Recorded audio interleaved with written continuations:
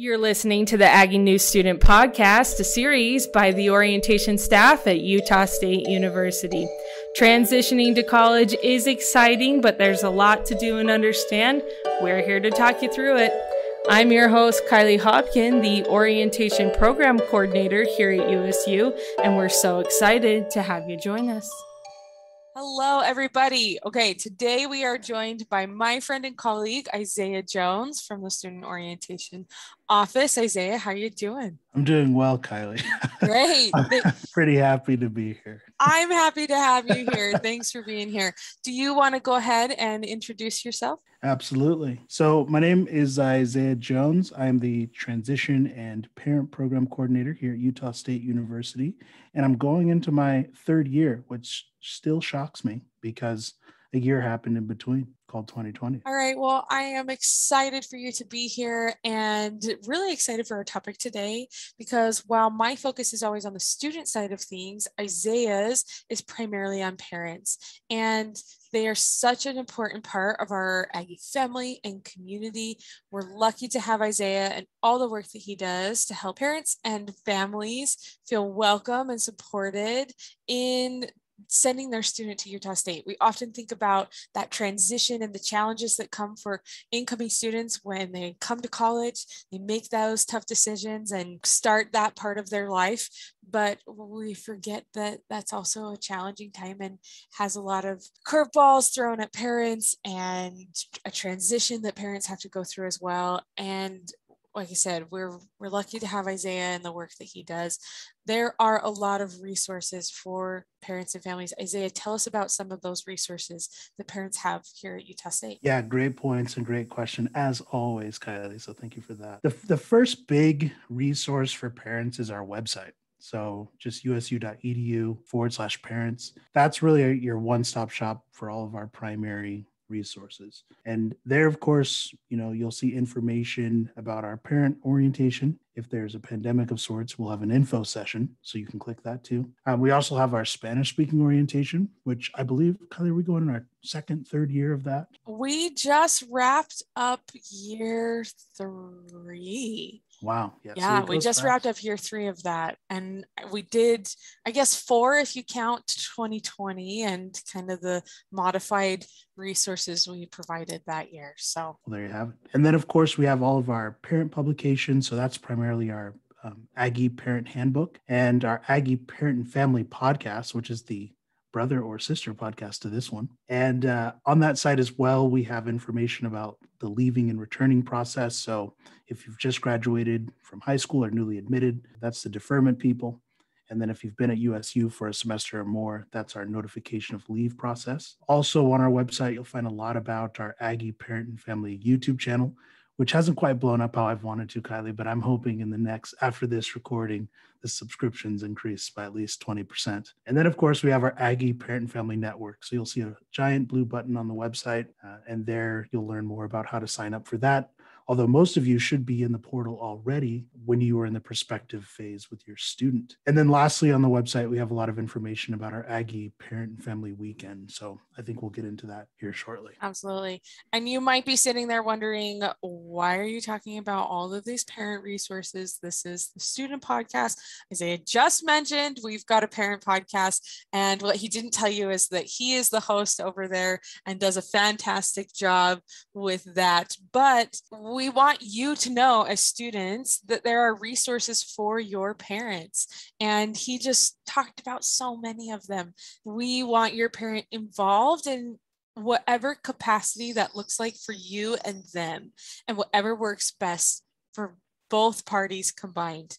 I do want to talk though about our Parent and Family Weekend, because that is a really fun opportunity for you to invite your parents to campus and show them around and show them this place that hopefully is becoming a little bit home to you. And Isaiah, you run this Parent and Family Weekend. What is it? Tell us about it.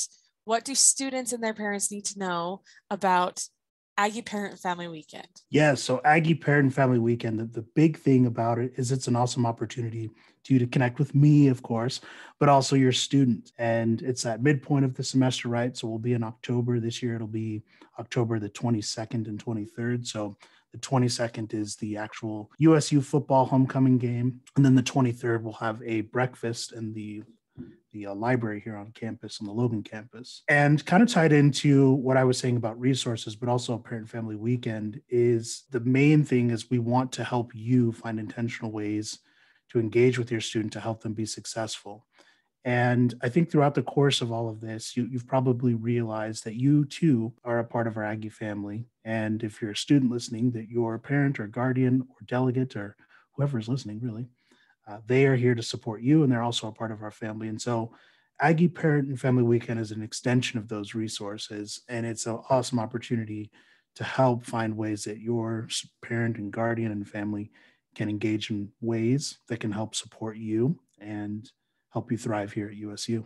So like Isaiah said, this Parent and Family Weekend for the 2021-2022 academic year is October 22nd through 23rd. And he mentioned, right, tailgate, football game, breakfast in the library the next day. There's things specific to Parent and Family Weekend that he puts on.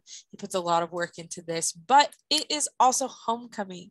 And so that means there's even more activities. There's great things in the community you can participate in. There's going to be a parade and different activities with homecoming that same weekend as well. So a lot of things to do and a lot of things to experience as students and families and delegates and guardians, right? All of these different situations, whatever your support looks like, we want you to invite them to come up and join us for this weekend. And kind of a little bit on that note, Isaiah, what type of things can students and parents expect if they decide, yeah, I want to come to Parent Family Weekend? Yeah, great. So everything I'm about to say, I don't know if you listen to Kylie and I while you're working out, but don't hurt yourself. This will all be available in the show notes. The first thing is that we have reserved stalls 199 to 203. Again, that won't mean anything to you while you're on the run, but that means that we will have very nice tents outside of the football stadium, Maverick Stadium, where we'll be together and handing out food and some Aggie swag. And on our website and also in the Aggie Parent Family portal, you'll find quick links to get discounts on parent merch. But the main thing we'll be doing is, again, hanging out at that tailgate on the 22nd from 4:30 until about 7 o'clock and kickoff for the football game. And that, for those who don't follow football, kickoff is when the game starts. But once kickoff starts at 7:30, you're welcome to go in. But prior to that, we'll get together, we'll mingle, we'll have conversations.